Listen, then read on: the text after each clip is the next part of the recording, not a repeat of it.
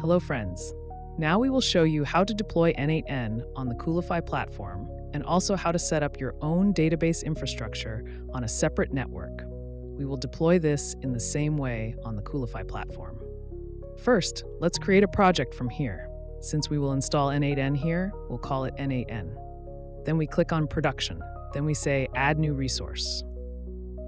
Since n8n is available in the Coolify library, it's enough to just type n8n here.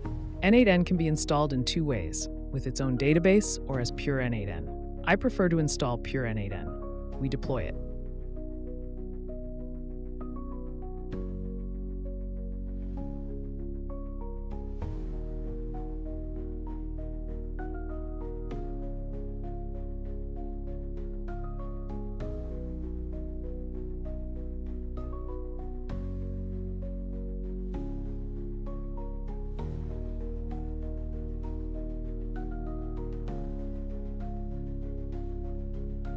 Our n8n container now seems to have started successfully. Since it's newly installed, the services light up in yellow. A small triangle warning symbol appears next to the running section. This indicates that the services are still in the loading phase. After a while, the triangle disappears and the service turns from yellow to green. This indicates that our service has started working smoothly. There is a link here. Coolify has created a domain within itself to reach n8n. When you click this link, you normally get an error. The reason is that there is no SSL and n8n works with SSL by default. Normally, you can disable SSL by making different configurations, but it is not a healthy method. Therefore, we need to add a domain first.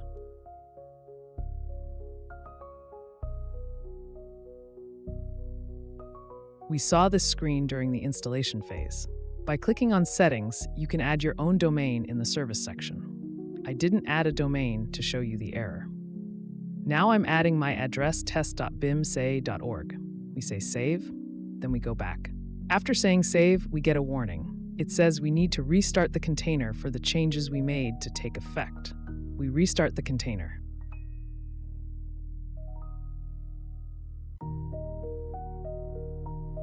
The service is now getting back up.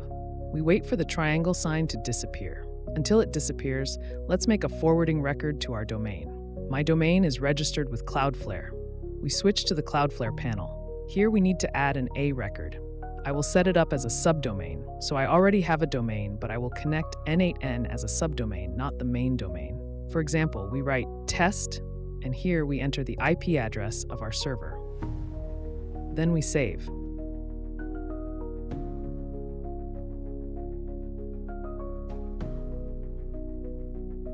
After saving, we return to our panel.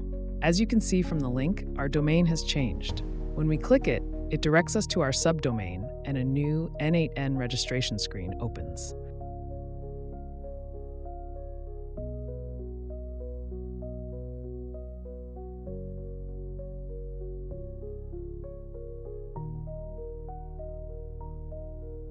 Here, we fill out a short survey. Then we enter our email address.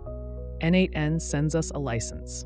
The license comes to your email. It may take a few minutes. You can activate the incoming license key from the panel, or you can directly activate it by clicking the button in the email.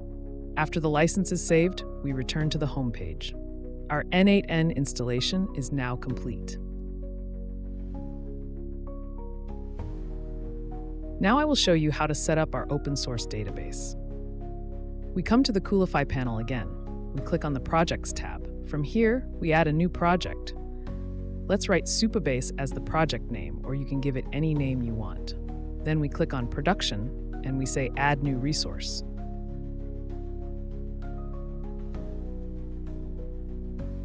Since SupaBase is available in the Coolify library, it is enough to write SupaBase. SupaBase has many services. You can also do the domain setting from the Settings section.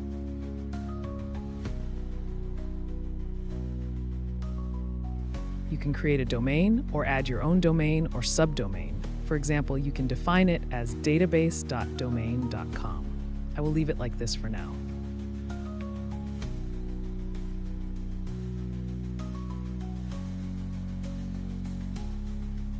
The loading phase continues. I want to make a few warnings. You may encounter errors in the logs section. If you receive errors like container not healthy or failed to start, it is due to insufficient hardware. Therefore, you need to upgrade your server to one of the higher packages. If you only want to install n8n on your server, a server with 1 core and 2 GB RAM will suffice. However, if you wish to set up a database with an interface, you need to upgrade to a server with at least 4 GB RAM and 2 cores. This will suffice for a long time performance-wise.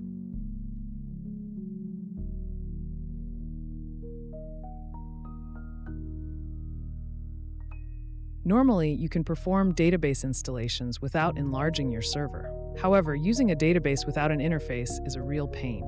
Therefore, setting up SupaBase is very beneficial. The installation is complete. Since we did not create a domain, we click on the default domain. It asks for a username and password. We go back, copy the SupaBase dashboard username, paste it into the username field, and do the same with the password. Once signed in, the panel opens. You need to be cautious here. If you enter the admin password incorrectly while accessing the database interface, just one mistake is enough. It will ban your IP address, so be careful. Especially if you have a static IP address, be cautious because it will ban it. This way, we access SupaBase's own interface. For those unfamiliar with its usage, there are different content creators you can check out their videos. I haven't been using it for a very long time, only for a few weeks, but I'm quite satisfied with some of the technical features it offers. The interface is also quite modern, especially since you can use it with a self-hosted installation on your own server, and it is a free service. It is very advantageous and a very good service.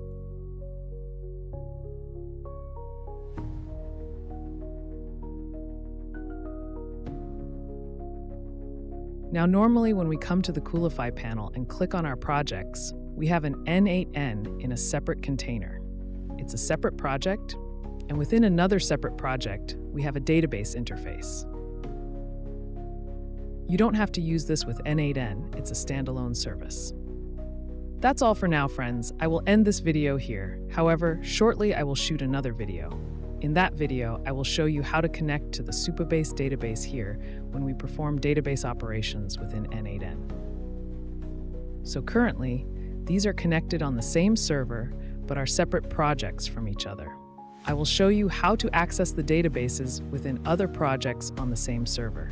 In short, how to configure our network settings. Later on, I will shoot another video.